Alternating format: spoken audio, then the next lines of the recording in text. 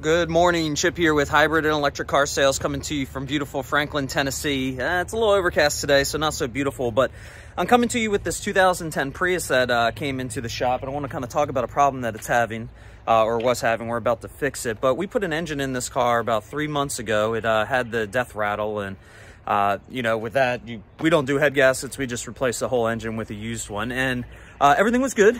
And then she said she got a check engine light, heard a pop, and some coolant started leaking out. And I thought that was weird, so she towed the car up here, and here's what we found. I'm going to show you guys. Let me flip the camera around. All right, hold on. All right, and this is what we found. So we were looking here, and we're like, you know, there's some leaking coolant down there. We could see some. You see it down there on the top of the motor mount. So we looked around the coolant tank, and you know, we noticed there's a cracked bracket there, but wasn't leaking there. So we pulled that all up.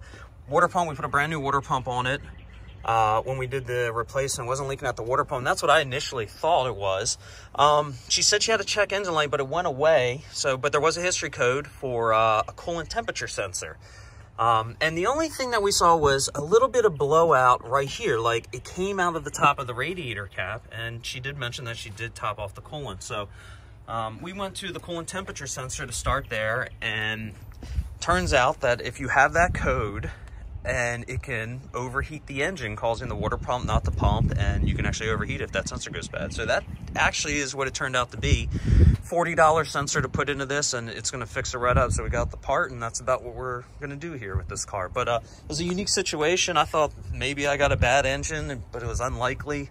You know, but you know, if you get that P0117, I believe the code was, and the car's overheating, it's not the water pump or anything else. It's just your coolant temperature sensor. So check that out, and you know, hopefully this helps somebody. And check us out at Hybrid and Electric Car Sales at 616 Bradley Court. We do service here. We got a bunch of Gen 3 Priuses we're going to be bringing to market here shortly.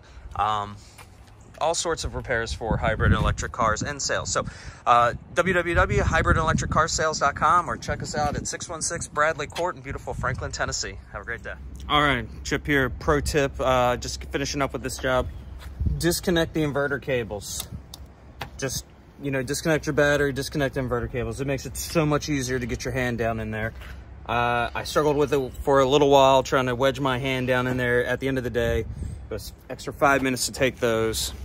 Do it right the first time.